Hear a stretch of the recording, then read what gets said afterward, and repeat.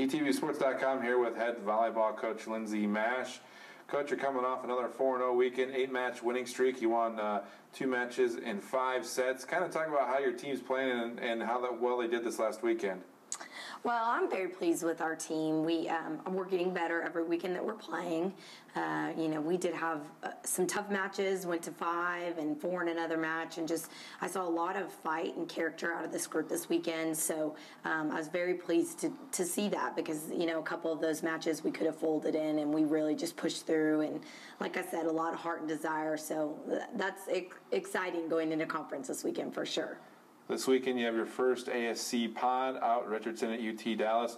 You're starting off with reigning ASC champion Hardin Simmons, and they have 2 other hard matches. Talk about playing in a neutral site and 3 conference games in one weekend, and how do you prepare for that?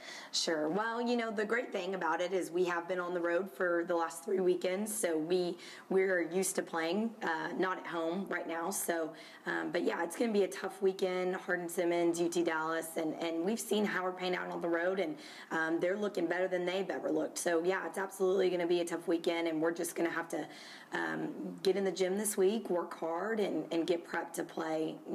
Who knows how many games this weekend. We'll just see how it pans out. All right, Coach, thanks a lot and good luck. Thank you.